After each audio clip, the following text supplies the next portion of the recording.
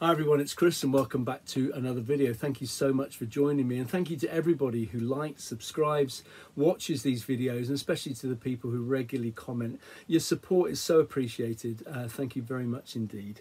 Now today I'm going to focus on a genre of music that I've got quite a few albums in this genre, but for some strange reason I've not shared much before. Now recently I shared two albums, one from the 90s and one from the 80s, both of which are loosely in the category of blues. One is Buddy Guy from the 1990s, Damn Right I Got the Blues, and the other one is Live at the Marquee by 9 Below Zero from the 1980s, in fact 1980.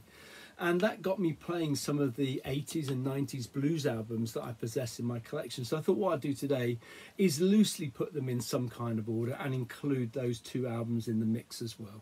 So say coming in at last place, it's a loose order, is the Comeback album by Lonnie Mack. This is Strike Like Lightning from about 85. It's on Alligator Records.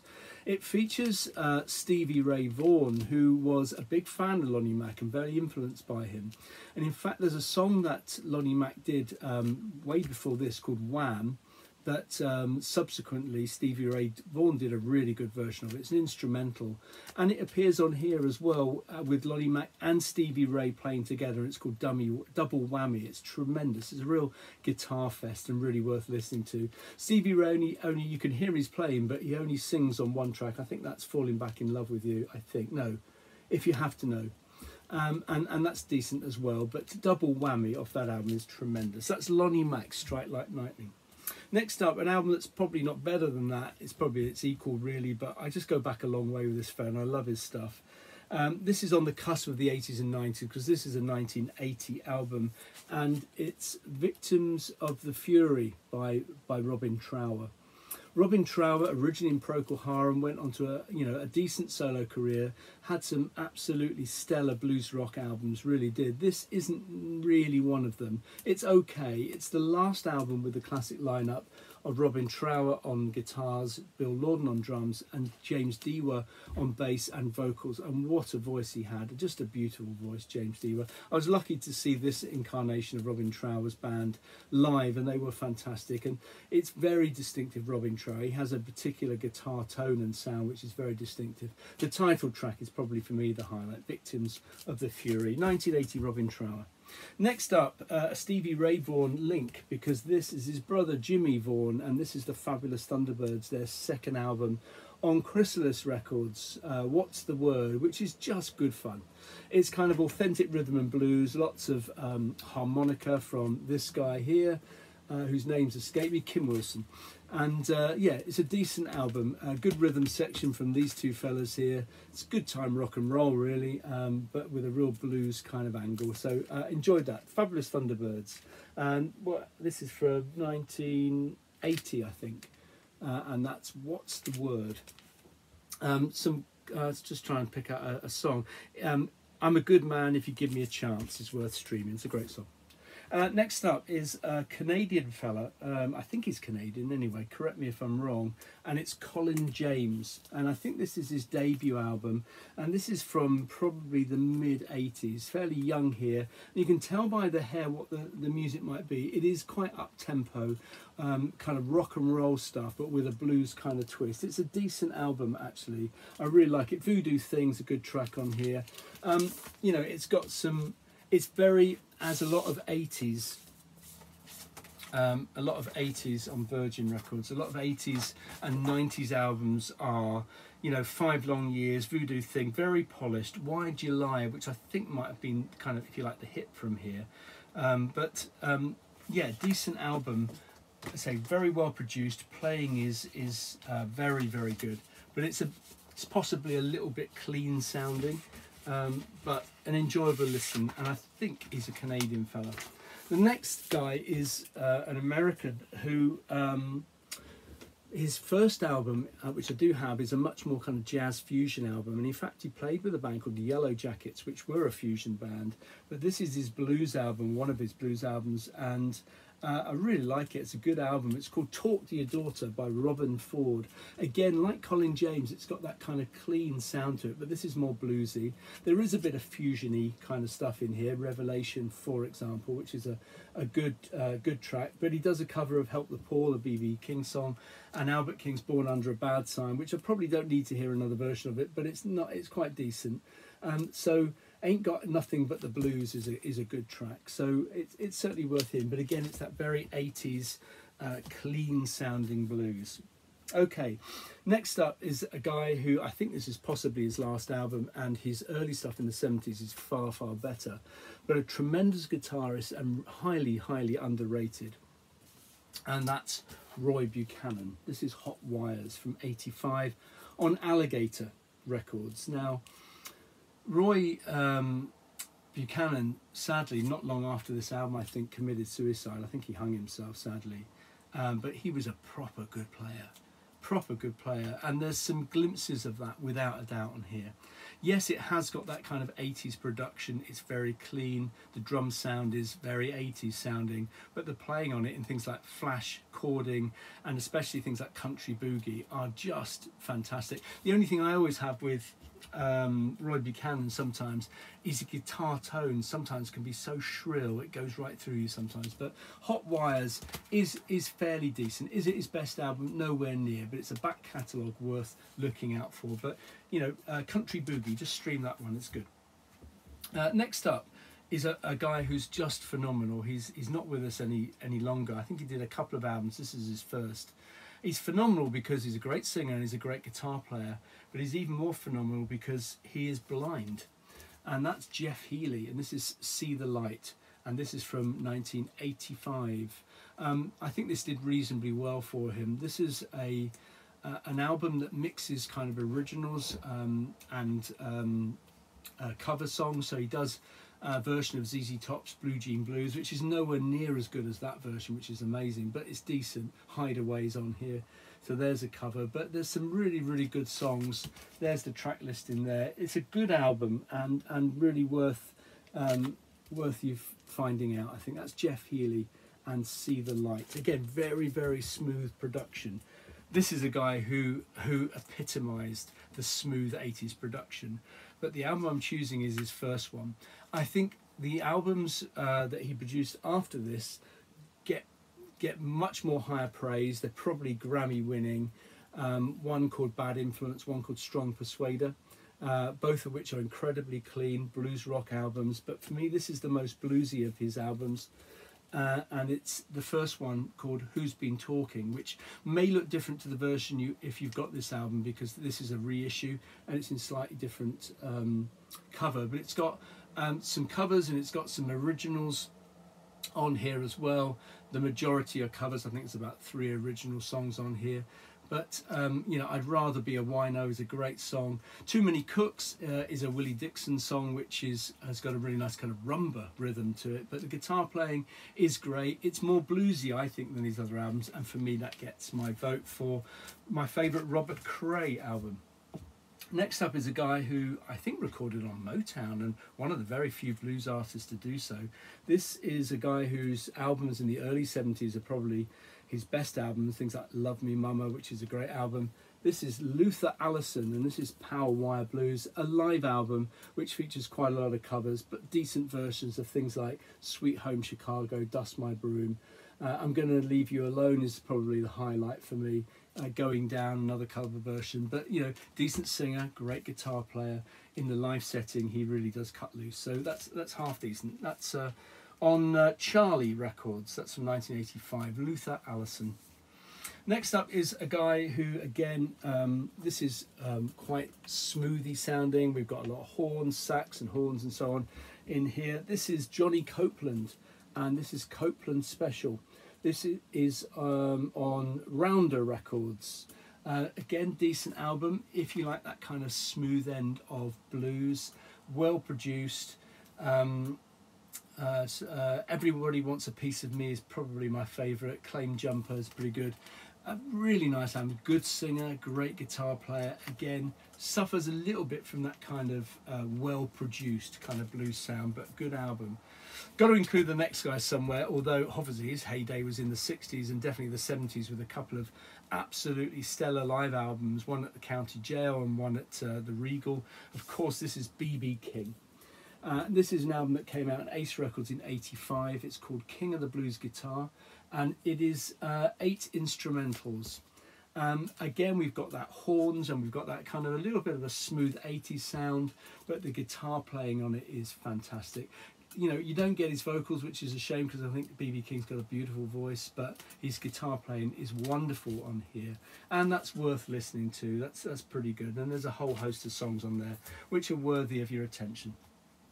Next up is a band who I nearly didn't include them because they're more blues rock than blues, but they're very blues influenced, and this is a tremendous debut album.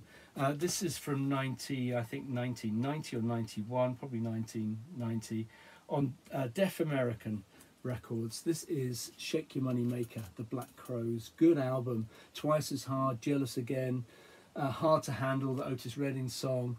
She Talks to Angels is beautiful. You know, is it really blues? No, probably not. Is it blues rock? Yeah. Is it a great album? Yeah, it is. And I think it's really worth listening to. As I said, the big songs from here, probably the best songs on here. I love She Talks to Angels. It's a tremendous song. But good album from the Black Crowes. Yeah, I think it's 1990. Next up, this is a debut album from a guy who has gone on to produce a whole host, still performing now. This is Walter Trout Band and Life in the Jungle. This is his debut album, and it's strange because it's half live and half studio, but there are some really good songs on it. So he does a cracking version of Red House. It's not up to Jimi Hendrix standard, but it's pretty good. Cold Cold Feeling is decent as well. Serve Me Right to Suffer is good as well, but there's some really good, some really wonderful guitar playing on this album. This guy can really play. So that's Walter Trout Band and Life in the Jungle. We'll just stream Serve Me Right to Suffer. Good stuff. Next up is a collaboration from 3 guys, 2 of which I mentioned already, Johnny Copeland and Robert Cray, and they team up with Albert Collins on Showdown, which is I think, you know, a tremendous 80s blues album. Very smooth, again, very polished, but incredibly well done. These 3 guys can really play. They can all sing too, and T-Bone Shuffle, which starts off the album, features all of them on vocals as well as guitar, is fantastic. So T-Bone Shuffle from the album Showdown, certainly worth listening to. So that's tremendous stuff. That's on Sonnet Records. Quite a lot of these on Sonnet and Alligator. I think in the States it's Alligator. Over here in the UK it's Sonnet Records. Next up is an album which I showed recently, and so I'll show it again. Buddy Guy, Damn Right I Got the Blues. This is from '91. It's on Silvertone Records. It's got a version of Mustang Sally. Don't need a version of that, but there's some great stuff on here. His guitar playing is really on point, as it always is. He packs so much into a solo, but it's still understated. It's just beautiful player. He's also got a fantastic voice, Buddy Guy, a really brilliant voice, and it's interesting they show him as a singer on the front because his voice is absolutely the highlight, I think, of this album. This is an album that features Mark Knopfler and Jeff Beck and Eric Clapton on here as well. Damn Right I Got the Blues, the opening track, fantastic stuff. A couple of CDs here. I'm not sure, I don't know much about this guy other than the fact that when he recorded this album he was very young, and this isn't his debut. He recorded his debut when he was about 16. It's a guy called Johnny Lang, and his first album features an instrument, and I don't have it. It's an instrument, well, his first album has an instrumental called Smokin', which is just smoking. It's absolutely brilliant, and that's worth streaming. And this album is really good as well. Again, it's that well-produced Johnny Lang, Lie to Me. Really good albums, really good album, lots of really good tracks on here. you know, Matchbox, Lie to Me, Good Morning Little Schoolgirl. So there's a mix of covers and so on here, but that is it's well produced. The playing is fantastic. There's a lot of up tempo stuff on it as well as blues stuff, but it's really good album. So that's excellent. As is this guy. I don't know much about him, but I think this is his debut, and it's very good. This is from 19. I was going to say 85 again, but it might be later than that. It might be this is probably the 90s, I think. I can't see, and I can't remember. But it's Kenny Wayne Shepherd, and this is his debut album, I think, called Ledbetter Heights. Now, this is a really good album as well. It starts off with a song called Born with a Broken Heart, and you almost could be forgiven for thinking it was a Stevie Ray Vaughan album. Deja Voodoo is fantastic, but you know, Stream Shame Shame Shame, that's a great blues song. Everybody Gets the Blues, also good. So there's some tremendous stuff on there. This guy's seriously good player. I need to explore his back catalogue a little bit more, but that's a tremendous debut from Kenny Wayne Shepherd. Next up, we've got an album from a band that I've shown before. I've showed this album before. This is British band 9 Below Zero. This is their debut album, recorded live at the Marquee. This is just great fun. It is really well produced, feels like you're there. It's got a lot of covers on it, so Woolly Bully is on here, Got My Mojo Working's on here, I Can't Quit Your Baby's on here, but Stop Your Nagging, which is an original, is fantastic, and that's really worth streaming. That's on A&M Records, and that's 9 Below Zero, from recorded at the Marquee in 1980. Brilliant stuff from them. This is one of, there aren't many 80s and 90s albums from Rory Gallagher, but this is a 1980s album from him. This is I think 80, possibly 82, 83. This is Jinx, more of a blues rock album. Now I think Rory Gallagher is better playing the blues than anything, and I remember seeing him live, and I didn't get him until I saw him live in 1980, and then I absolutely got him. He plays a guitar like it's part of him. It's just phenomenal. He hardly ever looks at his guitar. It just seems absolutely effortless. And he was just a brilliant player. Great singer too. And this is quite a blues rock album rather than a blues album. But Signals, The Devil Made Me Do It, Big Guns, very blues rock, as is Bourbon. Jinxed, kind of the title track, is a really good track, and that's probably worth streaming. But one of my favourite latter day Rory Gallagher albums, so Jinx from 1983 too, that's on Chrysalis Records. Next up is an album I played the other day. I'd completely forgotten I had this, and I just found it in the garage alongside those other CDs I've just shown you, and it's Paul Rodgers, Muddy Water Blues. I remember buying this in these kind of early 90s, probably a 92 album, something like that. It's got 2 CDs on it. It's got some re-recordings of Bad Company and Free songs, so new versions of All Right Now, Wishing Well, and so on, which are pretty decent. But this one is a lot of blues covers. Muddy Waters was a big influence on Paul Rodgers, and Paul Rodgers' voice on this, as you can imagine, is just brilliant. And then he employs a load of really smart players. So we've got Jeff Beck, Dave Gilmour, Buddy Guy, Brian May, Steve Miller, Trevor Rabin, Richie Sambora, Neil Schoen, Brian Setzer, Slash, who plays on The Hunter on here. And my favourite song on here features Gary Moore, and that song is She Moves Me. So that's really worth listening to, I think. It's a good album, a really good album. If you like Paul Rodgers, you love it. You probably love it anyway. But if you like his voice and you haven't heard it, worth listening to.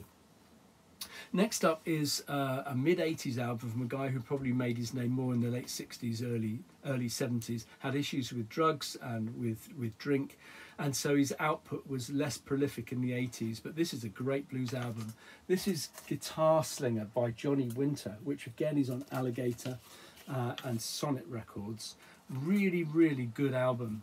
Mad Dog, fantastic stuff. He is a tremendous guitar player, but you know, ravaged by drink and drugs over the years, which kind of curtailed his playing to some extent.